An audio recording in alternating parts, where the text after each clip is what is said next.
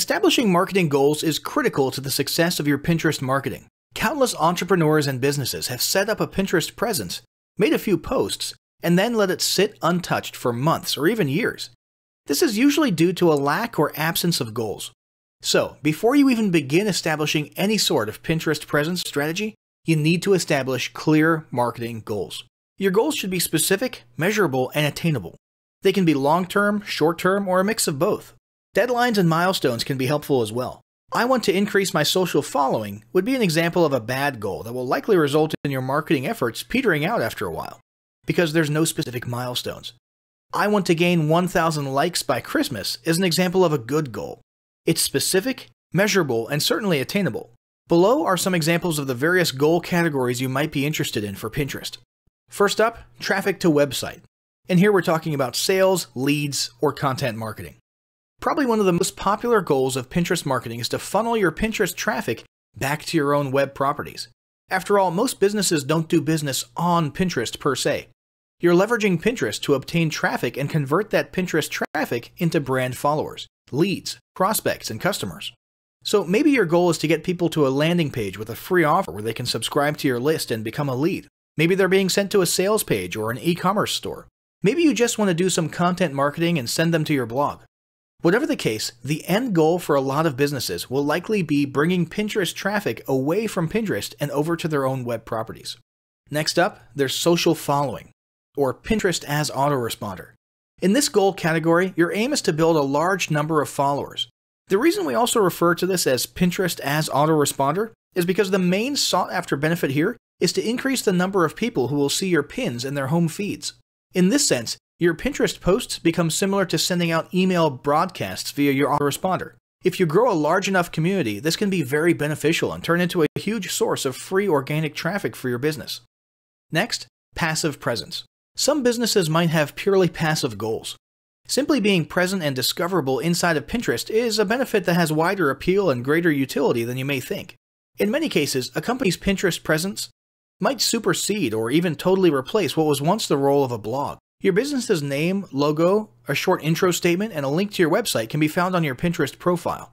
And depending on your audience, that might be where people are most likely to seek you out rather than your website. Much like a blog, people can see your boards and recent pins. This same approach can also be used for events, communities, and brands. Next up, brand awareness. Another goal that's less thought about might be spreading brand awareness and recognition. If you're just starting out, there's a good chance your brand might be in need of a jump start. If nobody's ever heard of you, a great way to increase recognition is to simply pin and share unique, helpful, or entertaining content and get your name, logo, and overall brand identity in front of as many people as possible, as many times as possible. If this is your goal, you want to avoid being salesy in the beginning. Ensure you're focused almost entirely on posting helpful, relevant, or entertaining content. Next, there's expanding existing audiences. If you've already got an audience, your goal might be to make it bigger. This can be done via several social marketing methods. Pinning or repinning viral content, either curated or created by yourself, can lead to a huge increase in your Pinterest audience. Although creating your own viral content can be great, if you don't have time or the means to do so, you can simply leverage existing content that's already proven itself to be viral by curating or resharing it with your own comments or angle added to it. Also, a few humorous images and memes can't hurt either. Other ways to expand existing audiences can include contests, sweepstakes, and gamification. Assuming your offers and prizes are compelling enough, incentivized sharing can be very effective. Just ensure your methods are permitted by Pinterest's terms of service. After that, there's enhancing or repairing PR. This is a goal that any business can engage in. Non-sales related PR campaigns can include pinning photos or videos that foster positive value and goodwill, or even involvement in noble causes or social movements. On that last one though, be careful not to alienate half your prospects if the movement is too political or ideological. Did your business recently donate to a charity, or build a school in a third world country? Serve food at a local pantry? These are all things to pin about.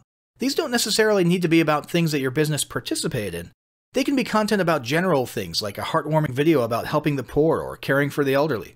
Special holidays like Christmas, Thanksgiving, or Mother's Day also present opportunities to leverage emotions, foster goodwill, and enhance your public relations. If necessary, PR repair can be done as well. If your business recently had a mishap or did something that caused negative PR, a campaign of PR enhancement like described above can work wonders in improving your public image. Last but not least, there's market research. This is a hugely beneficial goal of Pinterest marketing. If you're just starting your business or going down a new path, Pinterest can be an excellent place to learn more about your audience and your market. This can be done in a structured way by pinning to things like surveys and questionnaires, or in a less structured way by simply engaging with your audience, commenting, asking questions, and so on. Also, lurking or conversing in Pinterest boards related to your industry can teach you a ton about what your customers want and who they are.